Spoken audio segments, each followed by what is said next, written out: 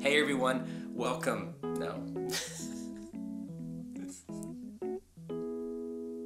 Hey everyone, my name's Ron.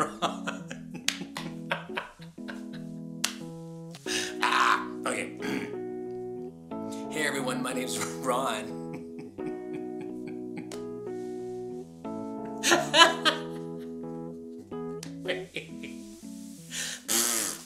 Hey everyone, my name's Ron. Welcome to another episode of The Other Side of the Song, where I'm going to take about 5 or 6 minutes, give you the backstory to a song I wrote, and then sing it for you.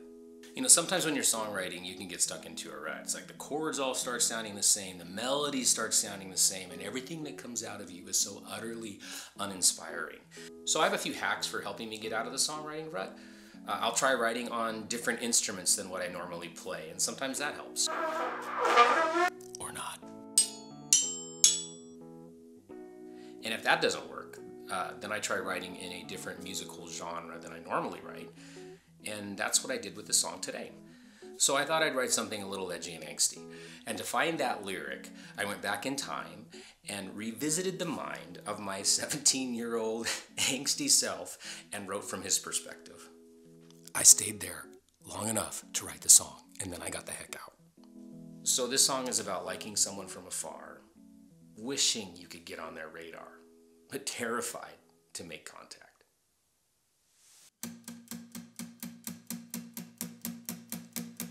I find a fascination in her free association.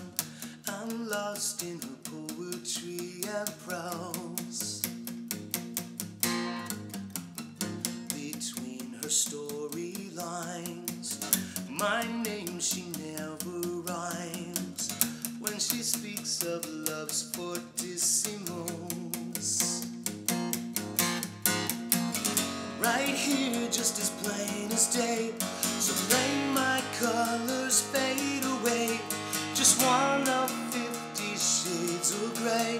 How can I make her notice that I think companions if she would ever notice me? Or will rivers carve the walls of canyons before she will ever notice me? When will she notice me? Two paths of fate diverge, follow fear or find my nerve. Speaking now will forever hold my peace.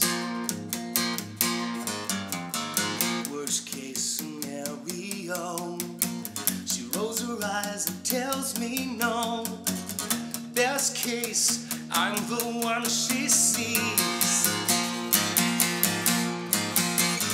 Right here underneath her nose, so far away to be this close. She's underwhelmed or overexposed. How can I make her notice that I think we could be like true companions if she would ever notice me?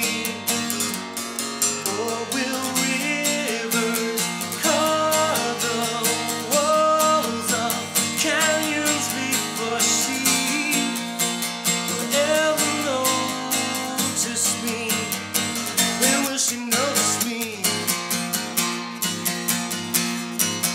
Keep it calm, hide my nervous perspiration. One word is all it takes to start a simple conversation. Yeah. Here we are now, face to face.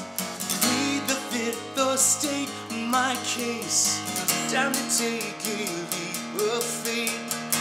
So she can finally notice that I think we could be like true companions if she